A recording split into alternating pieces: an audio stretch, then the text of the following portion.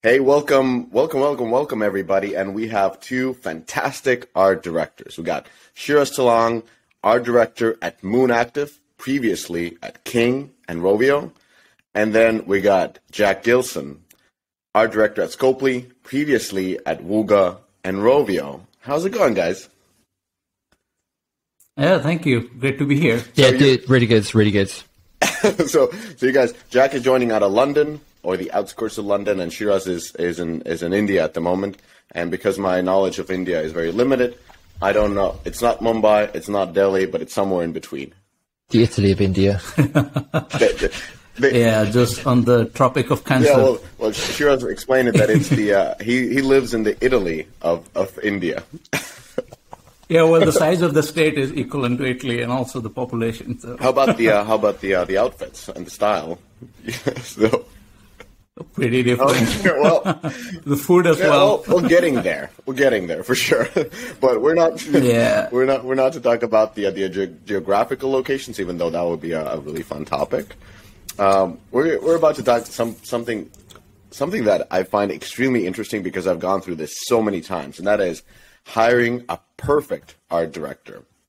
And sadly, art director is the person that I had to let go the most, and it's the person that I had to hire the most.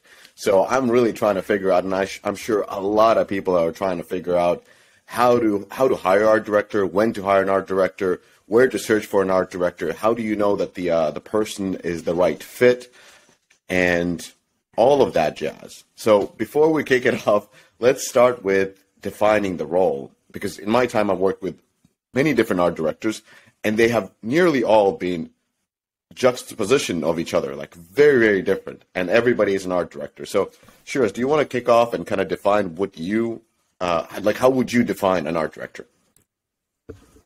Yeah, so that's entirely true. Like when I was an artist working under different art directors, I myself saw different directors working with me, and they range in all ways. Like there might be someone who is probably the best artist among the whole group, very hands-on, and then there are people who might not even have a drawing tablet on the computer.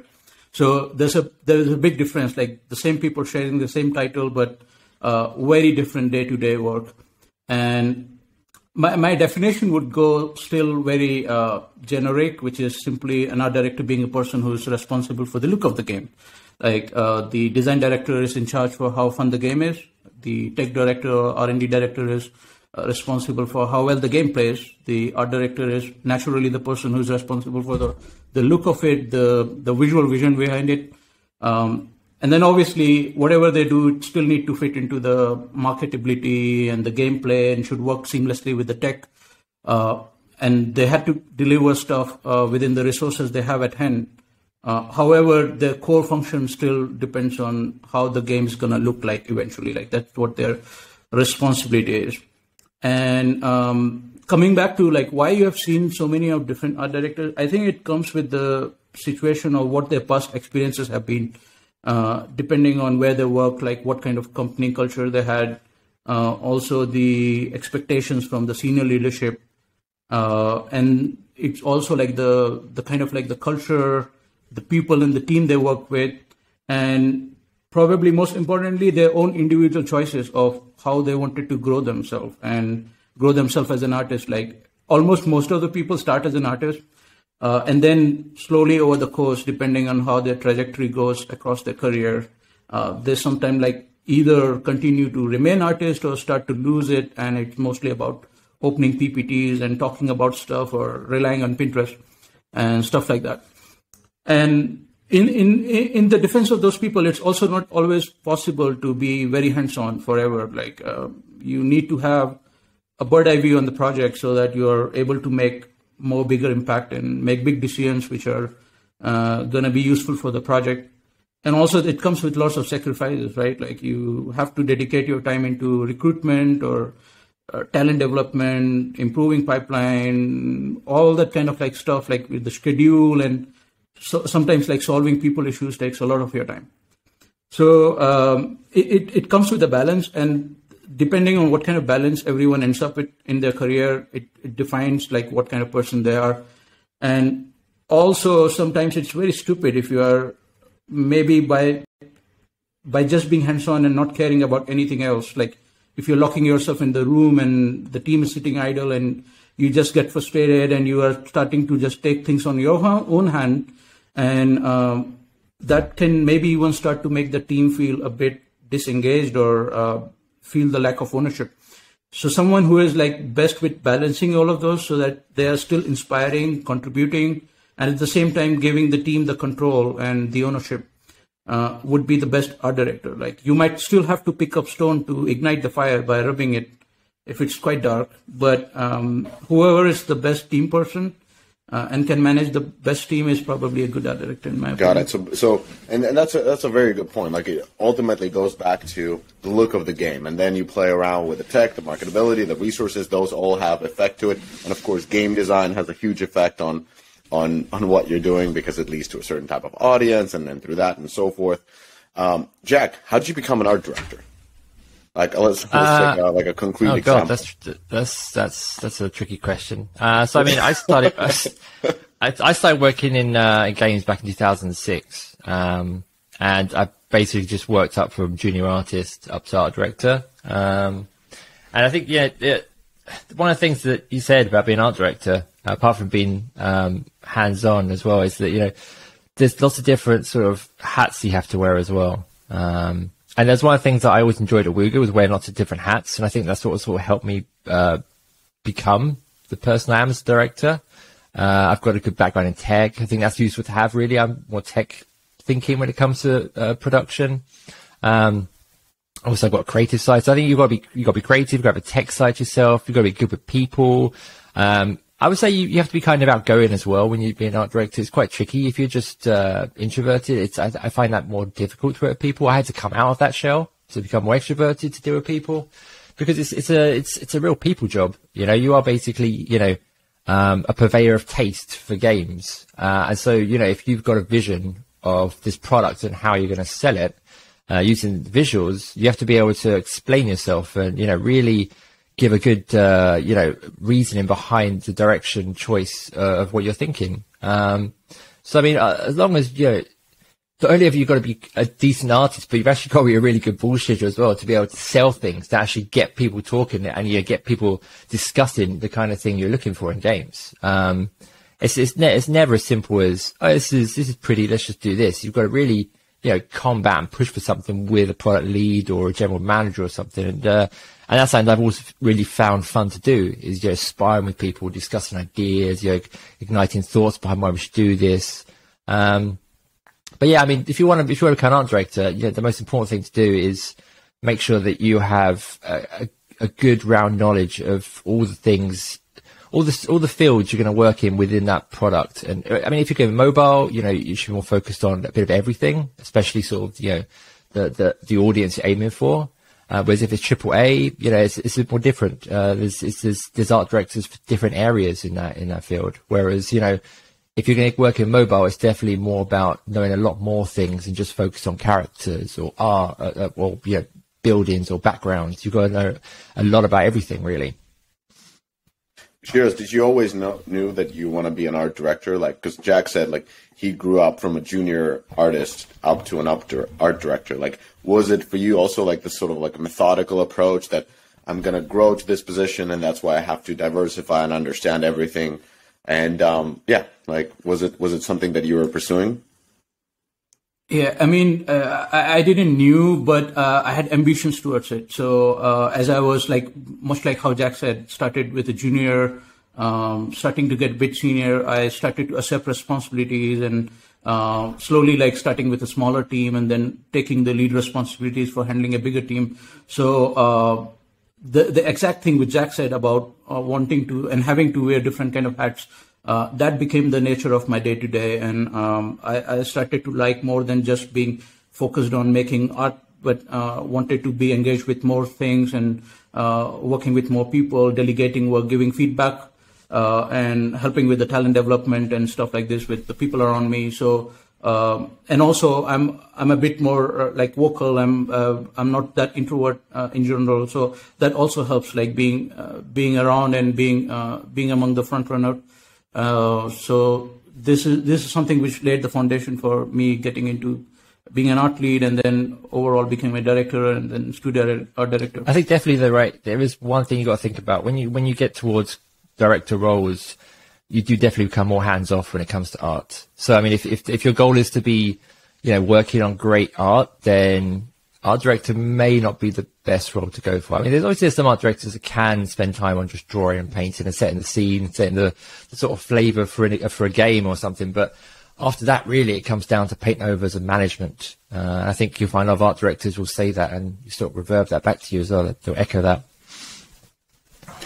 And is it typical, Jack, that people want to become an art director? Is it something that you're pushed for? Like, no. Or is it more that there are clear distinction between, let's say, in a tech path, like not everybody wants to be a CTO.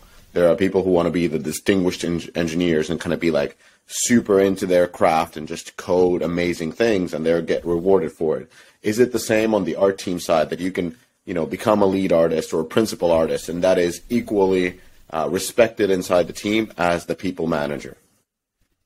Yeah, I would say, someone like a principal artist is probably respected more in some ways, right? Because they are just a fantastic artist knocking out beautiful pieces of work. Whereas the art director is, he's the ass that says, no, move more to the left, or more blue, more green. So I think I definitely believe that there are people that I know this for sure. Actually, I don't believe it. I know there's people that want to stay as, a lead artist or a concept artist. Because I mean, a concept artist is a really tricky one, because that has such a level of experience from junior to just beyond director of the kind of artists you get who are just a concept artist. And it's not just a concept role. It's such a huge thing. So yeah, for sure. I mean, I wouldn't not respect someone that isn't a concept artist or an art director. I mean, everyone you respect everyone just equally, really, when it comes to as an art team. You've got to be very, you got to be very careful with artists as well. They're tricky people to work with. That's why you got to be good with people, is because, you're looking at someone's work and you're critiquing it, or you're explaining why it's good or bad or how to improve it. So it's something like treading on eggshells, really, sometimes when you're you're an art director. That's one of the things you've got to think about too, is, artists can be they're very creative, but they're also people that can be very, emotional and passionate. So, you've got to be super careful, and any type of, artists that exist, it's the same thing, really. Whether there's an art director, art lead, junior artist, you still got to be just as careful with them too, because people pour their heart into making a piece of artwork, so you got to be very careful with how you work with it. And so people stay at that role. They like to stay just painting, and I think that's absolutely fantastic. They should, especially when they're that good. Yeah, that's a good point that you made regarding giving feedback. So. Yeah. I've had experience not even once, not even twice, where the team didn't respect the art director, and then they usually didn't respect the art director because of her or his drawing skills and ability to critique them, and that seems to be, I mean, that has happened so many times where where the team just kind of like revolted against the art director, either by critical members leaving or just complaining to the GM that this is not the right person. So Shiraz, you have a very different background, not different background, but you have a sort of like a typical art director background, where you've started from concept artist, if I'm correct, and you're a visual development artist, and through that you're very good at drawing, and through that you have a very beautiful portfolio, and through that you get a lot of respect from the team of artists that you're working with, because you're able to critique them with a pen, not with words, and you're able to explain it because that's your background. Like, is this mandatory, or what are the other ways to really engage with your team and kind of get that respect, even if you're not, the one of the best drawers in the team? Yeah, so true. I mean, I don't think it's so necessary, because there are successful ADs of multiple expertise. Like, it could be someone even more specialized with the tech art, and then maybe from the animation background or actual production, and might not really draw. I think the initial phase of when you're joining the team and when you start with working a new team, especially that team has not been built by you and has been given to you. those crucial first few weeks or months are most important, that decide how the chemistry between the team and the AD is going to work. And that's where I feel that in my own experiences, I found it successful if I'm engaging with everyone differently, because just like Jack said, everyone is quite different and they're all mostly emotional because they are being artists, they've been creating content and they put their love into it. The more one-to-ones you're going to have at the very beginning, and when you start to meet people, spend time with them, hear their stories, tell them about your own stories, look at their accomplishments and what they have done in their career, ask them to show their own work, and then maybe even show your own stuff and what you have done. That start to develop a bit of like a respect, mutual respect among both the ideas as well as the person, and they start to understand what are the way someone likes and doesn't like. And it automatically, as you grow your experience as an AD, you start to discover people and learn about how flexible are they about your own approach. And then you can probably program your way of working with them according to their own way of dealing with things. Some might not like micromanagement, and some others are not careful about details at a certain stage. And you have to be really careful how you communicate about very detailed feedback to someone who's not really looking for those things. Someone else is just wanting to elevate their work, and they're just very open that, yeah, I mean, you could slap on my face about whatever feedback you have because I'm wanting to improve my quality. So all those learnings really help you choose how you should work with the people, and obviously the way you communicate feedback. And I'm very thankful that I worked at organizations where there were lots of coachings done towards how to give feedback. And sometimes, like on a surface level, it felt very weird, like what is this plus feedback or positive feedback? Like you always have to cater your sentences in such a way that it doesn't hurt someone. But slowly I started to recognize the values of those, and I tried to change my way of dealing with people and talking with them and then giving them feedback. And also how clear and helpful it is also what it needs to be. Like it can't be too vague that you are just leaving the artist alone. Sometimes you have to be friends with them, like sit with them, give a more detailed vision about what you're asking, not just saying that, hey, I didn't like it, and go figure out something else. So that's where it kind of like builds a relationship, honestly, moving onwards. And that helps dealing with it. And that's something that someone else can do who's not doing drawovers as well. It's just about framing their feedback. Jack, how do you get the respect of the art team other than, wearing a black polo shirt and the glasses and the silly tattoos and all that jazz?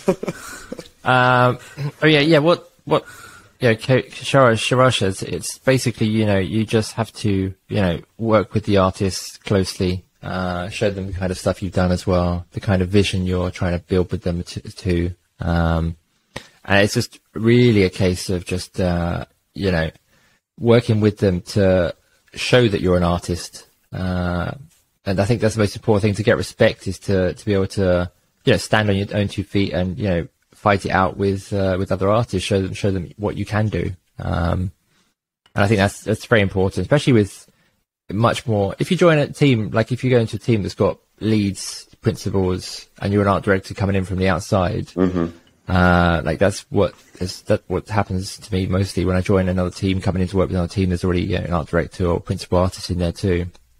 Yeah, it's really a case of just, they're already senior, right? So they know exactly the kind of, I guess, the hoops you've jumped through to get to where you are, and the skills you have and the experience you've gathered along the way.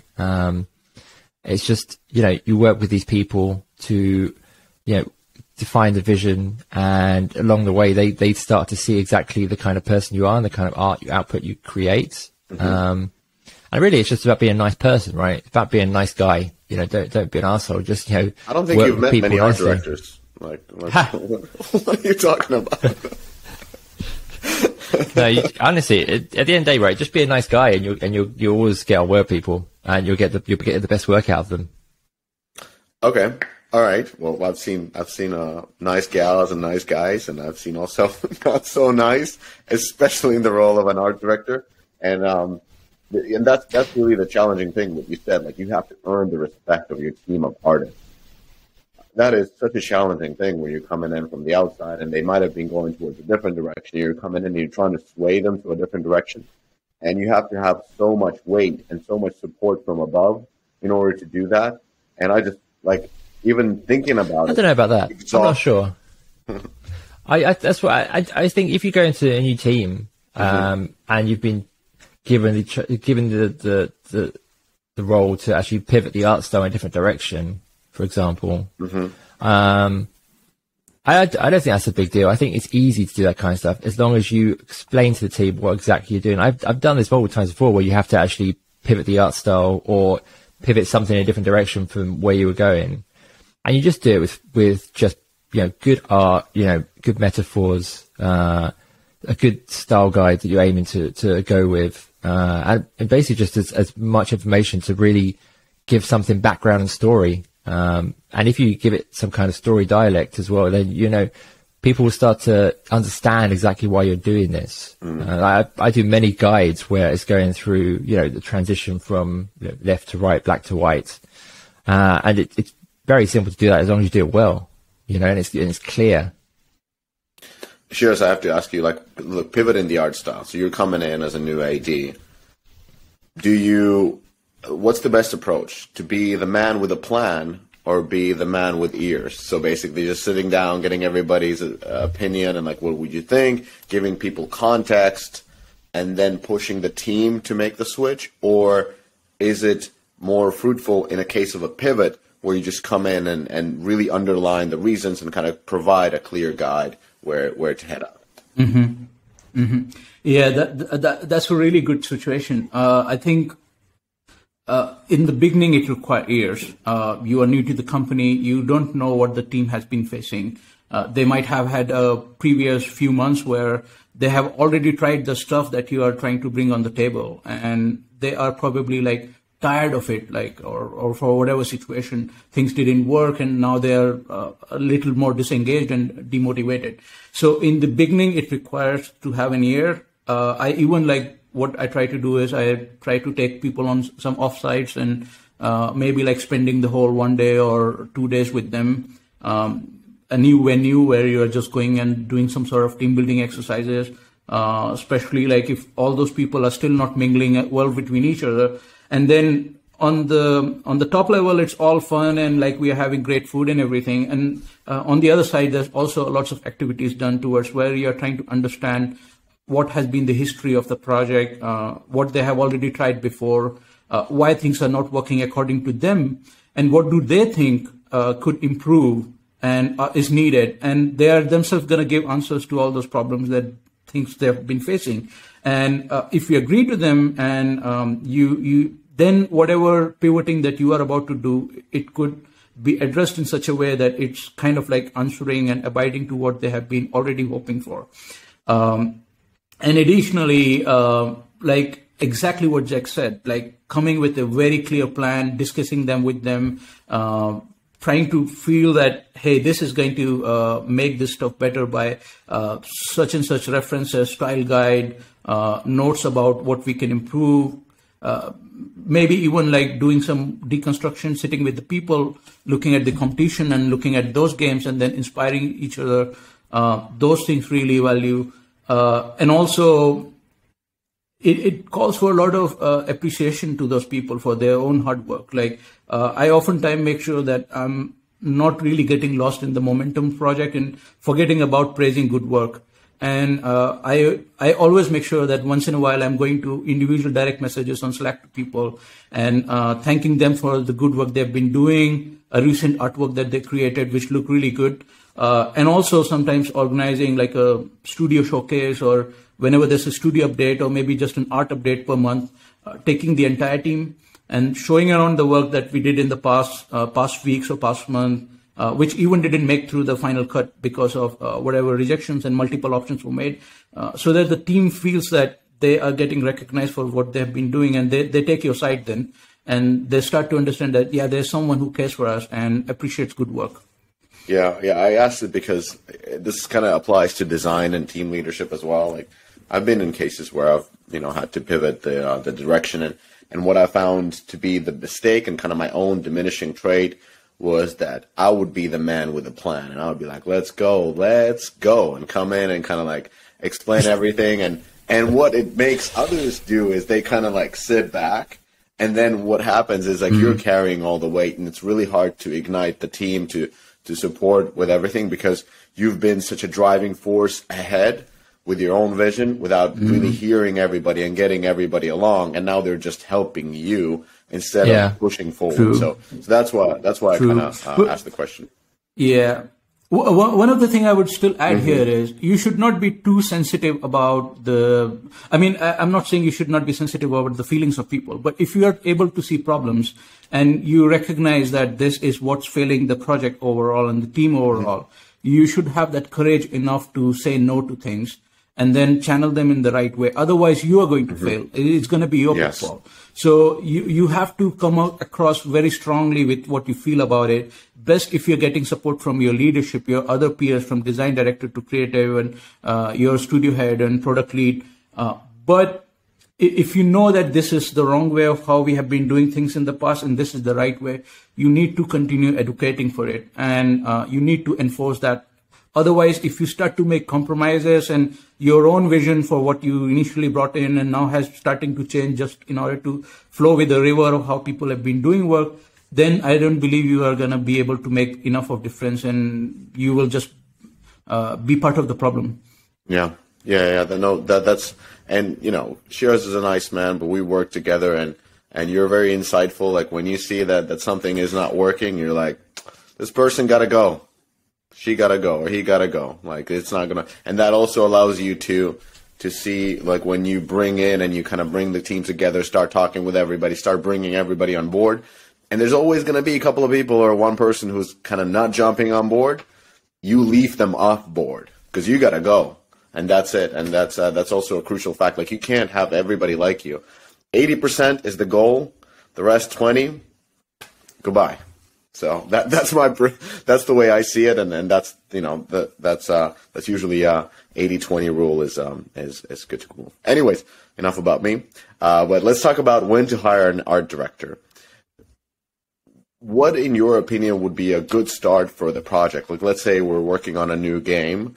Is art director the first person you bring in? Is it the person you can bring in after concept validation? Is it a person you bring in production or pre-production? Jack, when is the perfect time for art director to step in? I mean, I reckon my perfect team would probably be start off with an art director to get the vision right, working with the product lead or GM, whoever is in charge, and maybe a couple of concept artists, along with the rest of the team that's needed, like design or UI or whatever, UX, if they're needed to.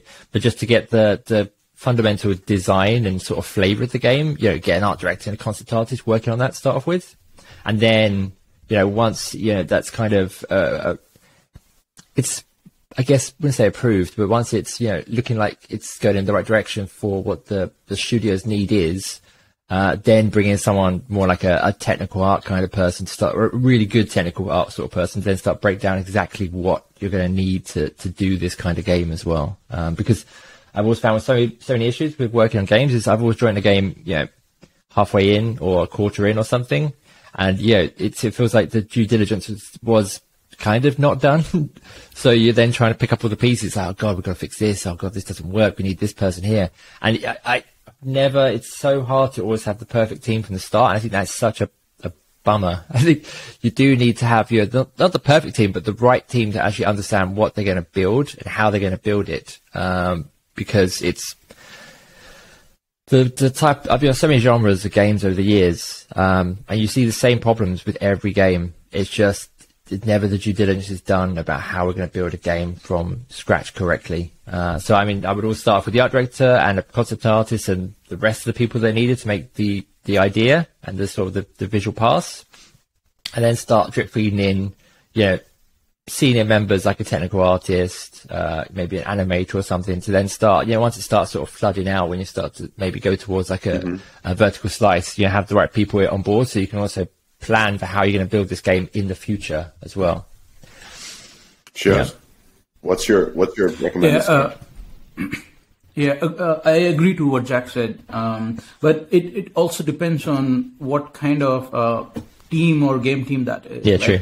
Is it under a bigger company? Like you already have stable multiple projects going on, and that's a new prototyping team that you are completely confident that you are going to convert it into a game team, which will move on. Then it makes sense to start investing on senior leadership into that phase. However, if it's a new startup or something like an indie team or a bunch of developers and designers combining themselves and forming to make a team and some very initial funding, maybe an art director coming at that point of time might not really bring a lot of value, in my opinion, unless someone is really a journalist and is able to contribute at that very early phase of development when you have to do rapid prototyping and you are providing placeholder assets and buying some stuff from the store and talking with the game designer and programmers and then just making something functional so that you are able to take it forward.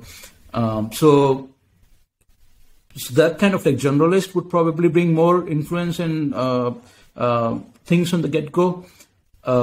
And then also one of the things which I am always very careful about is that at the early phase, if you give a big responsibility to someone, thinking about, yeah, we formed a small team, let's make this guy an art director because he had been making placeholder assets and all of that kind of thing.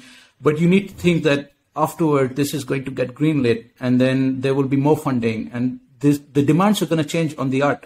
Today, it was just about providing placeholders and something temporary working. Tomorrow, it's about elevating the whole benchmark quality and scaling the team and managing and focusing on details like visual development and quality of concept art and everything. Is that person appropriate to continue to be an art director? So I wouldn't put a hat on that person almost immediately until like we really know that that person, him or her, is able to continue with the demands which are going to come in the future. So still an AD can come at that stage, but I would probably put it at the point when the project is greenlit. And now the moment is when you are building the team and your focus is coming to defining the style, choosing the theme, and hiring the first few people, like just Jack said, like tech artist and concept artist and one animator. And that's probably the most enjoyable phase for someone as well. Like the early phases when you are developing style guides and defining the look of it. Those are. Go ahead, Krish. Yeah. One more thing which I was just feeling like is that it also depends on your channel of work. Like sometimes your game is quite inspired. Like you're not going to innovate anything. You just know that there are these games which exist in the market. We are following something from here. We're dragging that from the other side. That's where also an AD can help by coming in early, because then the game developers and designers entirely know what they need to do and they're going to make their game pitch according to it. And you as an AD can start making some sort of like a visual pitch. So it comes with all of that PPT with great inspiration on what kind of look you're going to promise for the game. And that deck combined with the functional build can be a good like pitch for the investors to start putting money into it. Great points. I don't know even which order I'll start with this. So one was what you said. You bring in relatively, not junior, but an artist in the beginning, and that is a pretty generalist artist, and he or she does a good work in the beginning and then maybe gets another helping hand and kind of manages one person.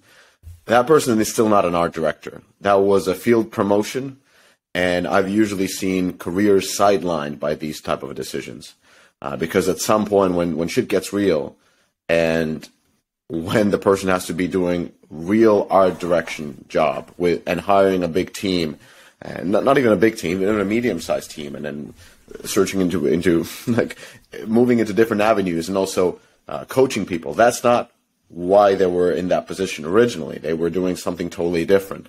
And if you still keep that person as an art director and kind of expect that person to grow on the job into multiple different vectors at the same time without any kind of mentorship, that person's career will be sidelined. And it's so many times that I would come to a studio and see people with an art director title and like, how did you become an art director? Like you've barely worked as an artist before. Like you were a 3D artist for a while, and now you're an art director. And then you can clearly see in the game that there's multiple things failing. You can see in the team that the multiple things are failing because the person is just not qualified to hire, to mentor, to build an art team, doesn't even have an idea of what an art team would do. So I would just kind of to everybody who is running teams and studios, be very cautious before giving this title, because it's not a reward, it's a punishment for those people. And they could have grown to be a very good art director, but because you expedite their progress, their confidence might be shut forever. And the only way to go is to go backwards in their career, and that never looks good. So that's one point that I've seen in these field promotions go. The second thing is the start of the project. So I agree with all of you, and I've had multiple different starts for the project. My favorite one is to start the project with an art director who's hands-on. Like if you have an art director who started off as a concept artist, his or her career, they're able to start drawing, start guiding external artists to kind of go for different looks and feels. And it's good to have that person from the beginning because you're jiving with him or her, and that person is also jiving with your initial tech team. But I would do a caveat that you don't need an art director in the beginning, even at a big company, if the person is wrong. Because what can happen is they hire too big of a team from the beginning, they start managing the team. Meanwhile, you're trying to prove out the core concept of it. So in my experience, I have actually had a good experience of no artists for months while in development, while just purchasing assets from Unity Store or Unreal Store and having the demo just playable with placeholder assets, and then bring in art team in one swoop, like the art director with 4 or 5 artists at the same time. And what they enjoyed it, they came and they're like, oh, we see the proportions, we see everything, we can take the build in our hand, we can start skinning this the way we want to do, and we don't have to be worried about multiple different pivots to the core, and what's going to happen, what's the angle, what's this, what's that. Like everything is already set, but nothing has been painted. So for them, I remember they said, like, this is the best type of a start to a project. You already figured out what the game feels like. Let us figure out how it looks like. That does sound a bit like, though, when a director uses the music from another film and then they ask the composer to make the music and it sounds just like the music from the other film. So, I mean, there is that issue as well. If you give a team too much of a template to work from, they literally, as you said, they just paint over it and then fill in the gaps. I mean, that can work, right? That can work if that's what you're after, for sure. But if you're after something that maybe is more fresh and new, fresh and new, who wants fresh and new these days anyway? It's all about just copying what exists. What's fresh and new? No, Jack, I didn't mean that. I said both of the things have worked, and I said, of course, my preferred way is to start with an art director and make that as a core. But I've also just saying for the smaller studios out there listening, you can actually ship a game and make it a good game without having a single artist for a long while. But that also works in certain games where you're trying to prove a core. Maybe your core is a little bit different. My experience was with building a different type of a core that we knew that we have to just prototype a lot because this hasn't been really done before. And it wasn't really about the art style. It's like, how do we even make this core work, this idea? Yeah. So having an artist would maybe even limit us to some way by pushing to a certain direction, because how can you develop characters when you don't even know what angle we'll be looking at, and so forth? I don't know if Shiraj, you might say it's completely wrong, but I don't think art is the thing that makes a game, right? That it helps to add the layers of a game to give it the complexity, it's the gloss, it's the shine that makes it look good. If the game is fundamentally crap, it's not going to be any good to play, right? So I think that process was very good. You don't actually potentially need an art team at the beginning. You can literally, the Unity Asset Store, for example, is fantastic for stuff. I've done that in the past. Built stuff with just those, and then basically painted over it as though you copied it, gone over that, and it works. It does work. So we talked about when to hire an art director. So what's now that we have the when, and there's no one right or wrong opinion here, and that's why I like having both of you here. What's a good source to find an art director? Other than, I don't even know where to find it. Where do you start looking? I mean, I would check contacts first. You work with a lot of people in the past who were like good seniors or good juniors. That was like 10 years ago. And they were solid then. You can look at the back now and see how they've improved or what they're up to nowadays. Friends are always good. Friends and colleagues, man. That's the guys that I go to first. If anyone's ever looking for an art director or technical artist, I always go through the Rolodex, find a couple of artists or tech guys and send them over to friends. I think that's because, as I said, right, if you know these people and you know they're good people to work with as well, it's it's a clear win. I mean, that's why directors use the same, actors again, because these people are solid and good at what they do. So yeah, otherwise, if you're like a person that's on the outside, looking for an art director, obviously you've got recruiters, but ArtStation's always quite a good place to just start looking through things, or speaking to people if you're looking for junior artists or just artists. Another good place to look at would be sort of universities, and reaching out to campuses and stuff to find out more about if they have any people that they can recommend too. Shiraz, what would be your suggestion? Yeah.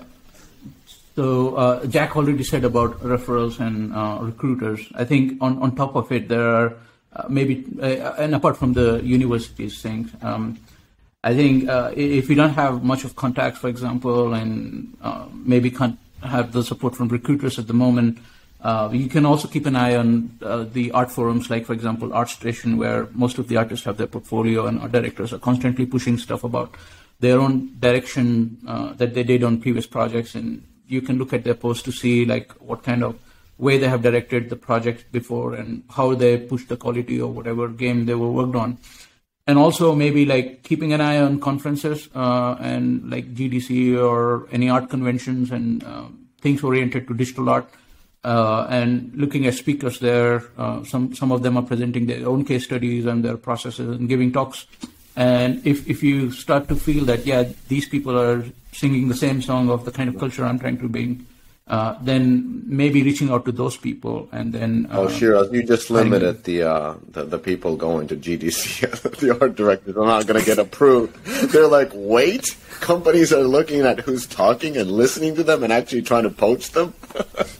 Oh, well, there are lots of roundtable as well. So I know that the sessions are fewer, of course, but at the same time, there are lots of like side activities around GDC, art roundtables and stuff where there's a group discussions and exactly. So I think conference is good. Like Trojan Horse is great. When I went there, the first time I went there was 2013, and that was a really good place to meet artists. It was really, really good. So I mean, that's also a good start. Actually meeting someone, talking to them face to face, looking at their portfolio, watching them talk if they're talking as well. That's always super stuff to do.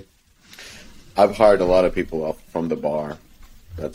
Yeah, you have. I sometimes forgot, but we were at this anecdote. This week we were in a little bit of an offsite thing with other companies, other startups, and some of the new founders actually said, like, I remember when I first met you. You came in with a bunch of drinks, you gave me some, then you put a hand around me and showed me a game you were working on and said, come work with me. Others on this table have gone from this experience. So let's put it this way. Can I go? I'm not an artist. Surprise. I'm not an artist. Caveat for everybody. Can I go to Trojan Horse is a unicorn, which sounds like preposterous name, but can I go to this conference and just get people drinks and be like, hey, I loved your talk, really like your visual development, listen, I'm working on this game, it's super cool, I'd love for you to join and build an art team. Can I do that? Why not? Sorry Jack, if I could. No, it's fine. That's it. Why not? That's it. Obviously, at THU, I think it at least builds a platform where recruiters can connect with the people they can hire.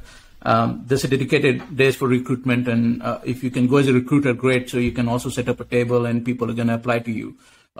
Otherwise, as well, the culture is like that people are allowed to meet and talk. And after the whole day of session, there is literally like a bar or food area, and people are talking. And obviously, there are a lot of people looking for jobs. And if you're a recruiter and you're going to start talking to people, they're going to say yes. I'm going. Where's the next one? Portugal? Yes. Yeah, it's happening next month. Let's go. I'll bring my drink card. I don't need a table. Actually, I'll do my, like everybody else can have a table in a bar, outside. I'll have my table in the bar. Yeah.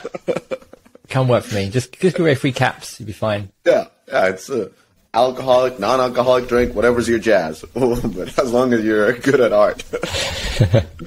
All right. So how do you test an art director? Like if you don't have an artist on your team. Let's say you're building out a studio, and we're not talking about like you're a no resource studio. Let's say you have resources. Like, let's say, well, latest example, Aristocrat just initiated a studio or started a studio here in Helsinki.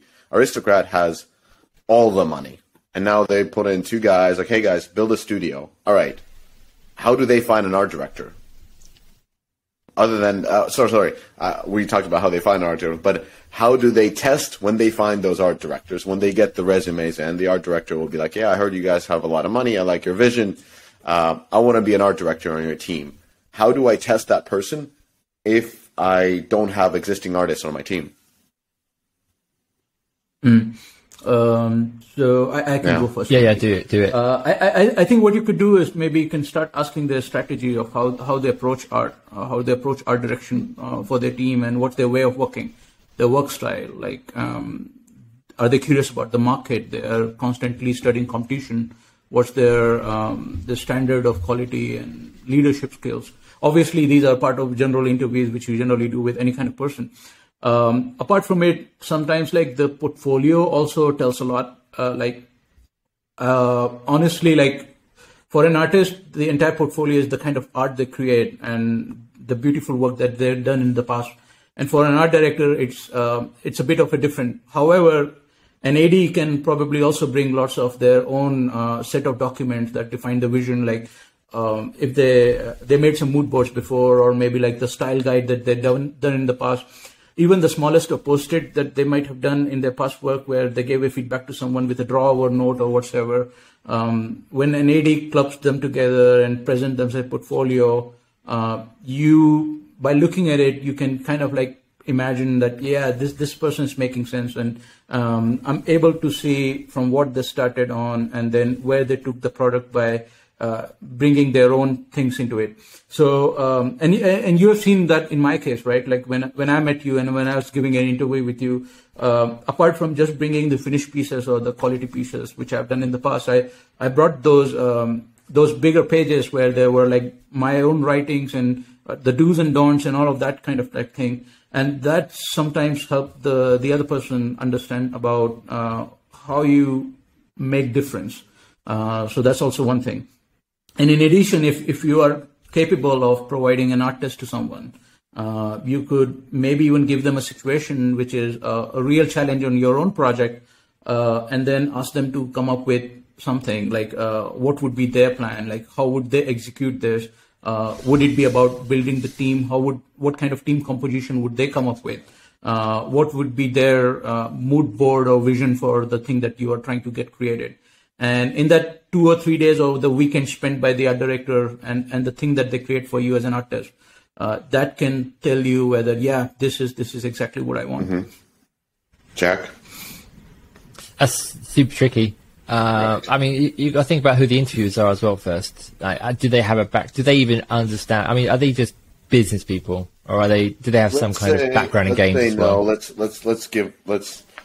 that will be the most horrible situation. But let's say they're just business. They should probably just maybe get a friend of an art director to do the interviews or do the sort of research for them. Let's say they're not business. Let's say they have like a product or design background.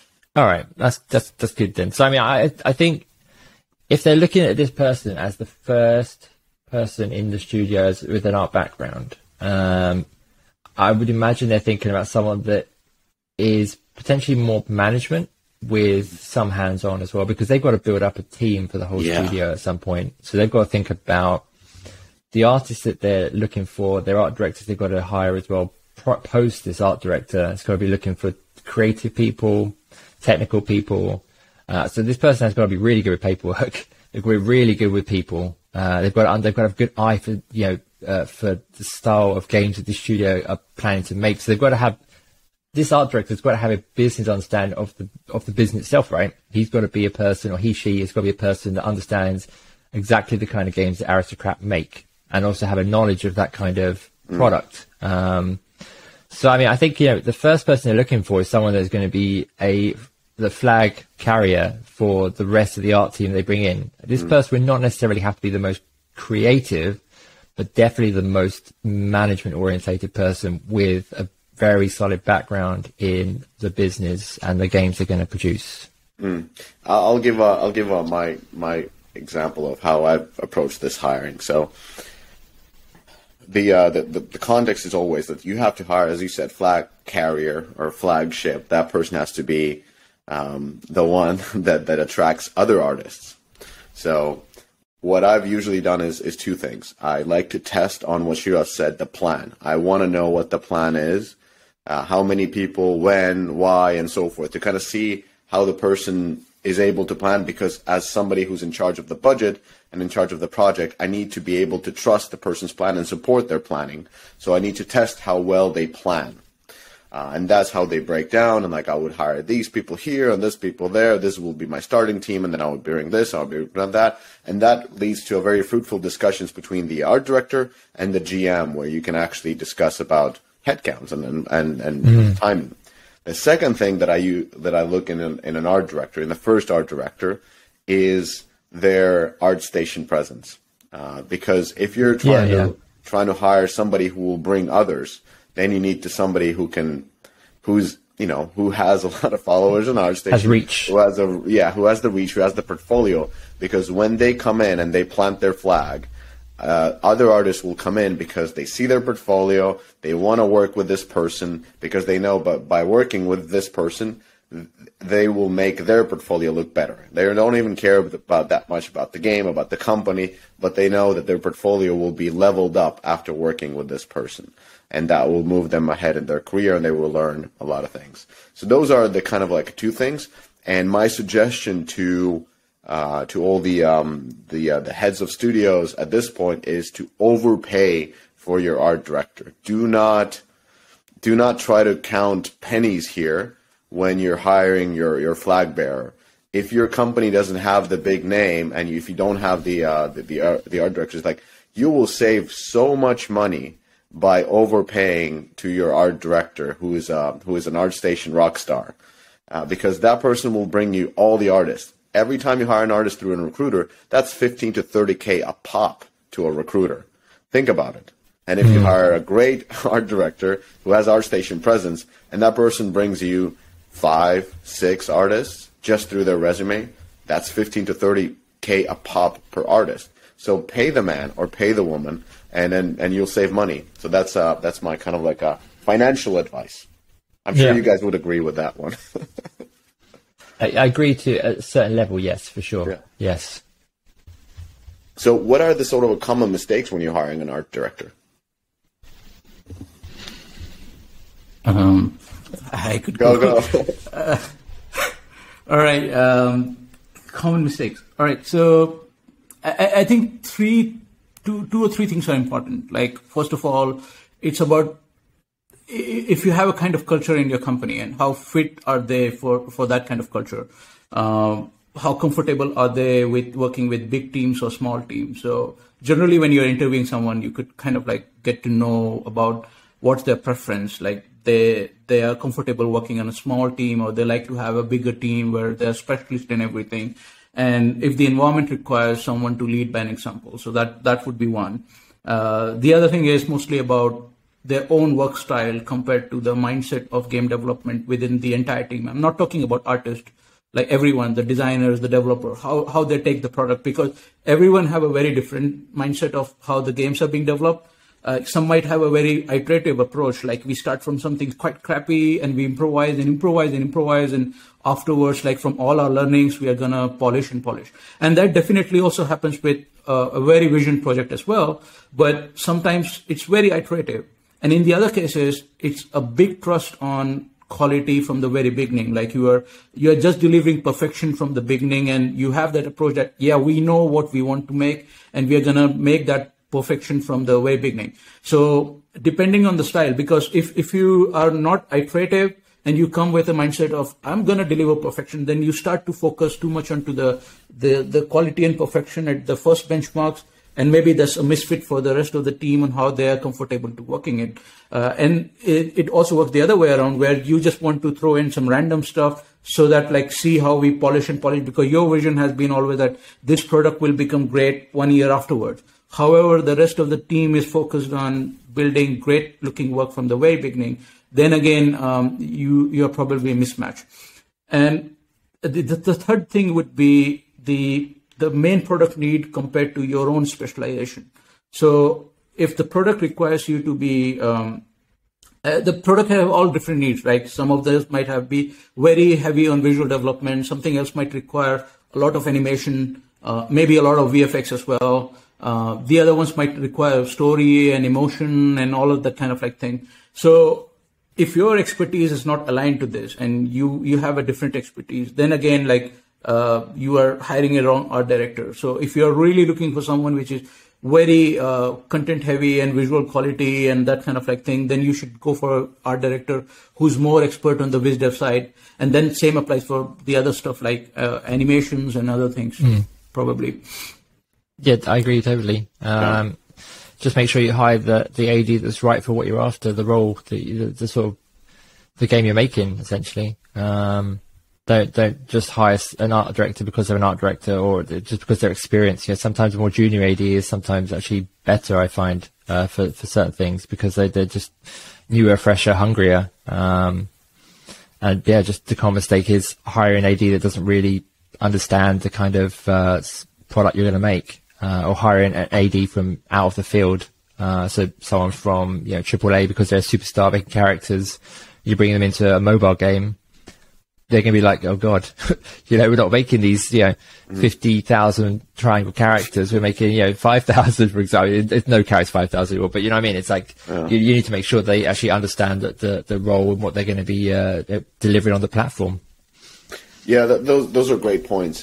From my perspective, like the mistakes have definitely been around the past of the art director. So kind of looking at their previous projects, and a lot of like there are a lot of art directors who kind of fake their past. So they might not be that hands-on on multiple different things. They might not even show that these elements that they are portraying in their portfolio have been done by somebody else. Sometimes even in a different studio than what they were leading, just an outsourcing studio.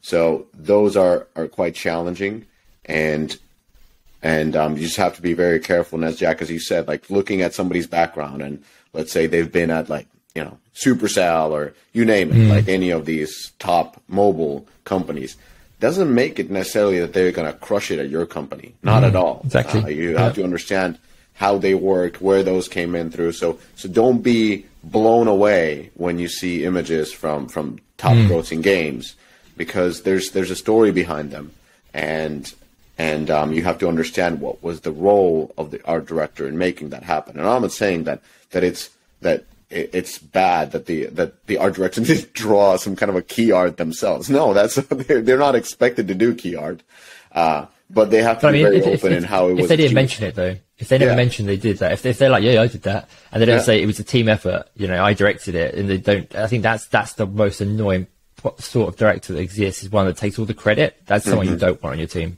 Yeah, and it's definitely, sometimes the team effort is being so gigantic when like when you take one person of the team who was like the manager of that team, and there were like 10 people doing this one thing, and you're like taking one person. So it's just like taking, I don't know, the person who textured it. It's like he's not going to be able to redo it. He just did a piece of it. So and if the art director says like, hey, there was 10 people and I can rebuild this team composure and make this type of stuff, that's great. But all I'm trying to say to everybody who's hiring art directors is just to be very clear when you're asking questions about their portfolio. How were these things done? Who was responsible for this? And a lot of time in ArtStation you will see people tagging like, okay, the concept was done by this, the 3D was done by that, the animation was done by this. And when I look at it, I'm like, okay, that's great. I can see your team forming up already. So that's positive to me, rather than saying, you know, like, I directed this. Okay, with how many people? External, internal, what was going on here? So that's always a challenging. All right.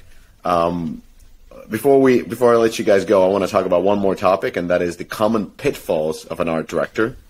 And this is something that I've sadly had to, you know, as I said in the beginning, I've had to witness where the art directors fail in their position.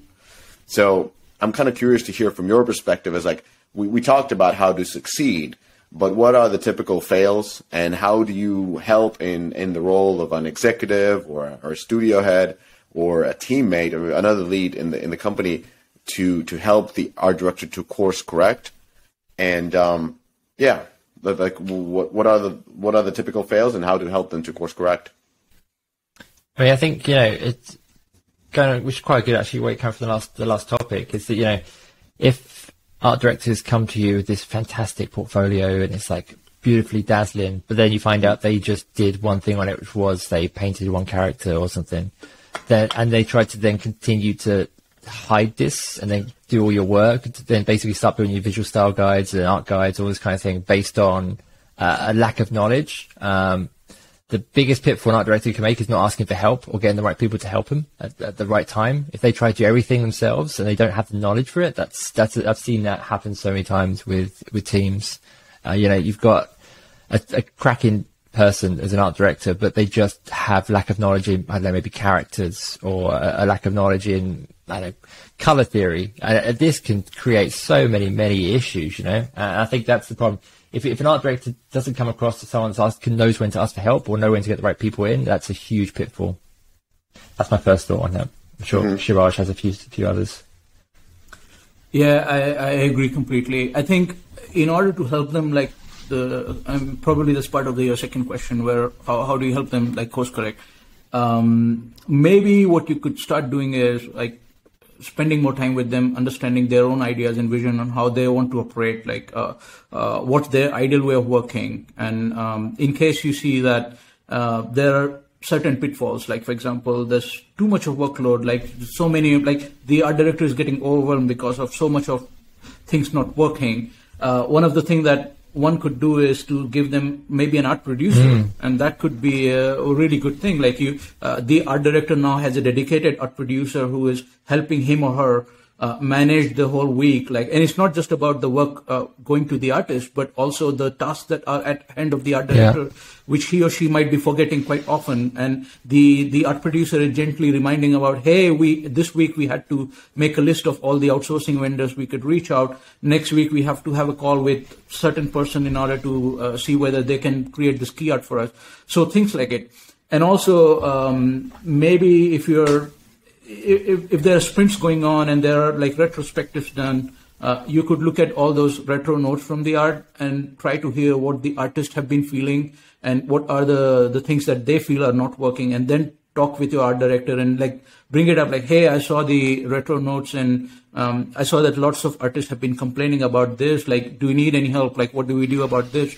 And then supporting that art director. I think these are the areas where you can probably help course correct and fix the problems that are happening at the moment. Yeah, getting overwhelmed by the amount of work they have to do, and other stuff's getting forgotten about. Like, as you said, an art producer, you can forget about time. If you're just painting pretty pictures, and you need someone to help you make sure that the whole team is working, like clockwork, not just you're just the one person doing everything. Also, another thing is the micromanaging. That's a huge pitfall where the art lead or the art director has to take every piece himself and paint over it. I mean, that's super annoying as well.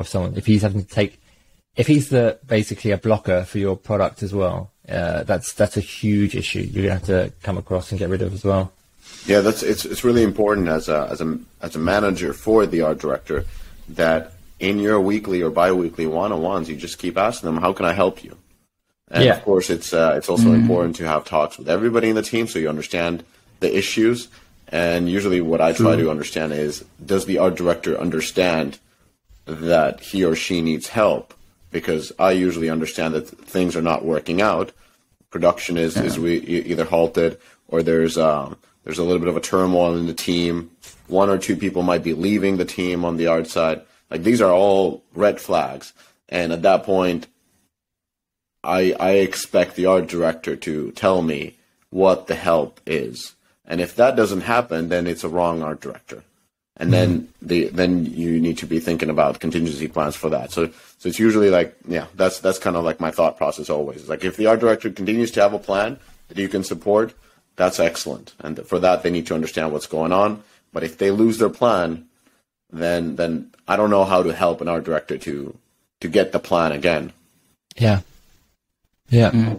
One of the things which I also feel are often quite common and probably like the wrongdoings of when you're working as an art director is favoritism. Yeah. When you start to favorite a certain people among the team, and maybe that person is the one that you hired or you might have known from the past, and therefore you have that relationship with that person, and you are constantly just relying on that person for most of the communication or giving the main roles and sidelining the entire team, because then maybe the person you're favoriting might be overperforming or being 200%, but you have to realize that all the other people in the team are feeling disengaged or unconnected with you and starting to feel a bit more inferior. Like the art director doesn't like me, and they never reach out to me for good work, and I'm always given the most basic assignments compared to most challenging and the exciting one where I can also grow. So my growth is tempered, my impact on the project is tempered, and they start to just treat it like a job, and they don't feel excited about working on it. So their productivity goes down from 100% to 60%. And eventually that makes the whole team balance becomes unstable. So I don't really feel like doing favoritism in these. It's very common because you always spot good artists and you like their work and you prefer them to do stuff because you know that it will eventually look good, but it kills the team balance, and that's something which leads to the failure of an art director as well. Yeah, the problem with that is in most of the companies, the art director, like if you consider it, it's a team leadership job, and they don't have full ownership of their team, meaning they can't change their team. It's like you have to win with this team, and it's a very weird proposition, because if you can't make any changes to the team composure, then how can you win? Like, are you some kind of a cult leader where you can get everybody behind whatever you're doing? Like, I'm sure those type of people exist, but most of the time you're in a rush. You have some kind of a pressure to execute. And I understand that this type of favoritism happens because you happen to have people you trust on your team. And what that signals to me is you have people who you don't trust on your team. And that itself is an issue.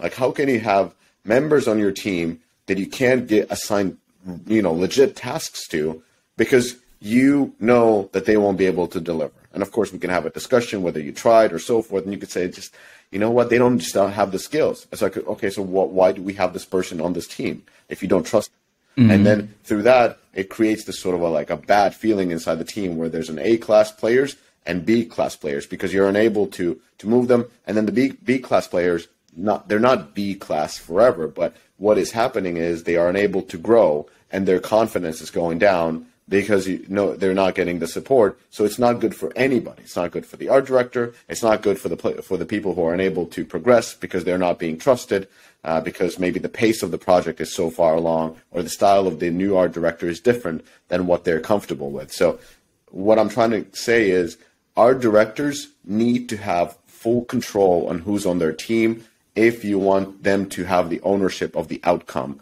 of the result. Yeah, I agree 100%. Yeah, Jack, you were saying something? No, I agree. That's a very valid advice. Yeah, it's tricky because you do get some people on the team that are better than others, and you do rely on them a bit further. And I guess that could be seen as favoritism. I'm kind of laughing because there have been situations where we laughed later on with some of the art directors that joined my team later on. They were talking about their previous project where they were given just absolute juniors to complete very difficult tasks. And the executive would say, well, your goal is to level them up. And he's like, what? Like, that's not, like, you can't teach somebody to be a senior during a project. And it was just like, in these situations, I know that they felt it to be so completely unfair. It was the same thing as you would give the executive some junior people to complete their job and just say, well, just level them up while you're running. And anyways, those are funny scenarios. Not going to mention any companies.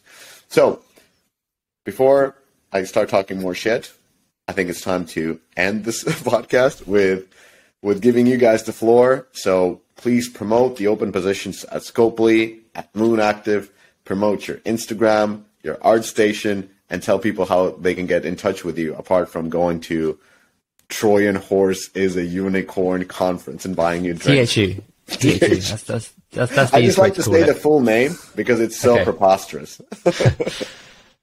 I mean, yeah, Scopely Door's got roles open for good artists, and just check out LinkedIn, and you can find out all our available roles on there.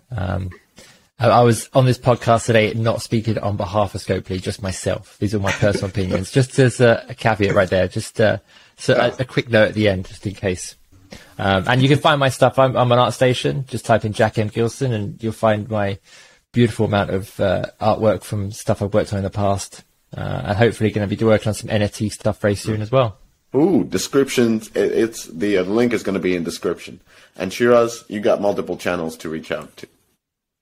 Yeah, so you can search for my name like Shiraz Talang on ArtStation. It's basically artstation.com/Shiraz or Instagram.com/Shiraz. However, I manage my website more than these channels, so it's Shiraz.com or ShirazTalang.com. And it also has the link to my email address and LinkedIn profile. So if someone need to reach out, they can reach out by email, and I'm happy to talk about anything on whatever they need support on. Additionally, at Moon Active, so well, we are always hiring. We are always looking for good people. Definitely, there's a career page where we post the pressing job positions, but honestly, we are open for all kind of profiles depending on whenever someone wants to reach out to us. And we are always looking. So our pipeline is also quite experts driven. So we have very much like a film pipeline where we have color key artists and layout artists and dedicated character designers and that kind of like people. So pretty much open for people even working in the animation industry and films and stuff, and definitely in games. So yeah, all profiles are open, and anyone can reach out to me directly as well. And if they seem fitting to Moon Active, we'll definitely consider them. And Scopely has multiple studios everywhere, and Moon Active is fully remote, correct? Well, we have also an office where people go in Tel Aviv and also in London. But other than that, like there are lots of artists who are working remotely from all around the globe. So if you want to work at Moon Active and live in Bali, that's totally possible. You just have to be really good. That was probably the best advertisement for Moon Active Arts jobs ever. So, anyways, powerful Jack Gilson, powerful Shiraz Talang. Connect with these guys. I can personally recommend working with both of you guys, and it was a pleasure. And we shall talk offline. Everybody who listened, thank you. Hope this was helpful. Actually, I know this was helpful. If you carried through this, now you know how to hire an art director. You know the pitfalls. You know all of it. And if you don't know, connect with Jack or connect with Shiraz or connect with both. So we're out. Thank you. Cheers, guys. Bye. Thank you so much. Bye.